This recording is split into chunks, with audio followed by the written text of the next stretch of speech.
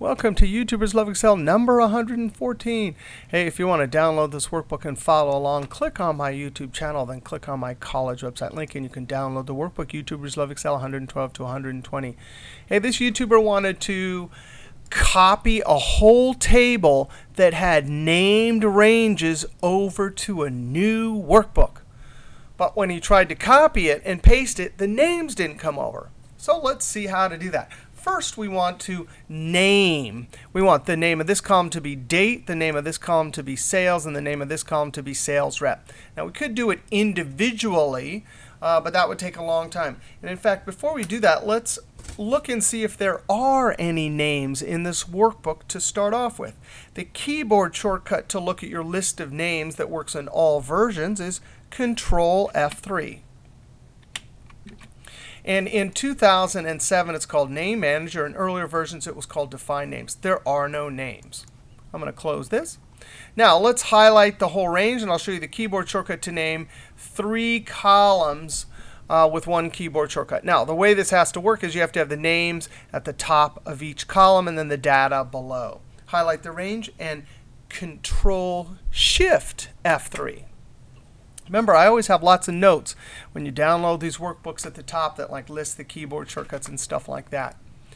Now, we don't want the left column because the left column would name this row right here that date. So we don't want that. We just want the top row. And then click OK. Now, you can highlight this column here and see that up in the name box it says date. There it says sales, and there it says sales rep. If you want to look at what's stored in memory, Ctrl F3. And these are the names that we want to be able to copy. We want to be able to copy the names from memory.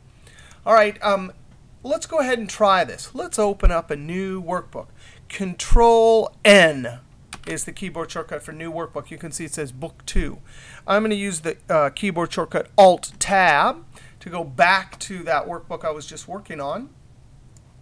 If I highlight this whole table right here, Control-C, and then Alt-Tab to get back over to Book 2, and Control-V to paste, that's fine and dandy. But when I highlight this column right here, it doesn't say date. And when I Control F3 to look at my list of names, they're not there. So copying and pasting to a new workbook will not do it. Let's go back over to our other workbook, Control Alt-Tab.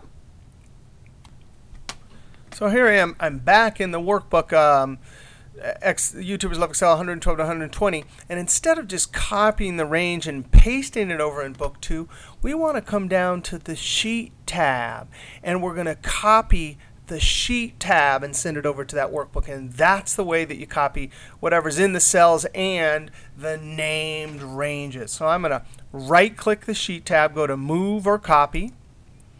You got to remember to come down to the bottom if you're copying and not moving and click Create a Copy. And then look up here. It says, to what book do you want to move this? I'm going to click the drop down and point to Book 2.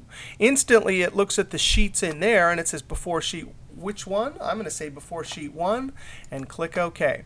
And sure enough, we're now here in Book 2.